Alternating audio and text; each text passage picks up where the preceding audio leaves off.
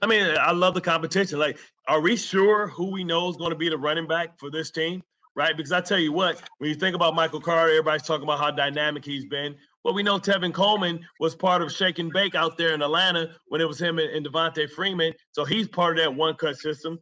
Ty Johnson and Josh Adams really was averaging 6 yards, 8 yards a carry last year. Can you imagine putting them in this system, what they're able to average? And then we drafted LaMichael P. Ryan last year. So it's like, listen, it is competition. When you look at that depth chart right there, somebody, a good football player, isn't going to make the team. And that means Steele's going to sharpen Steele. That means if you want to be on this team, you're going to have to earn it.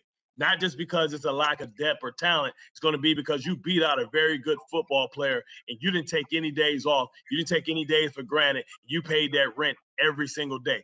These guys are kind of crazy.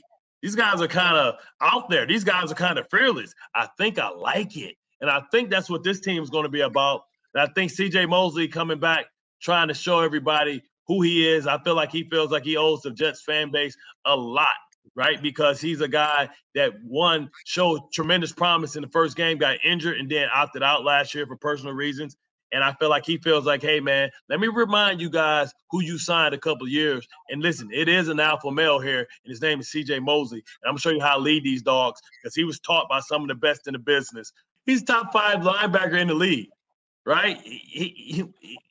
Remember who he is just because you haven't seen him. Listen, just like we had a guy, and I'm not going to put him in the same level of KD, but people forgot how good Kevin Durant was. And a lot of people in this division, because he was in Baltimore, never got to see how dominant a player he was, how many games he won for that Ravens defense, how he was responsible for a lot of the success with him man in the middle and really taking the torch from Ray Lewis and learning how to become a leader. Like, they don't know, right, that they don't know. But I know because I've known the young man for a long time, right, and all 57 stick together.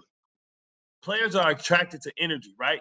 Attitude reflect leadership. You know, under the leadership of Robert Saleh, it's going to be about accountability, and it's going to be straight gas, no brakes, baby. And if you're going to be like that, then you have to live that. And players are either going to have to adapt to that, or they're going to have to be not part of the team. Not that they can't play in the NFL, but they just can't play for the New York Jets because we want all gas, no brakes. And what that means is not being reckless. It means giving it your all and being able to adapt to the whatever circumstances that comes and fighting together. Not running from fights, we running to them.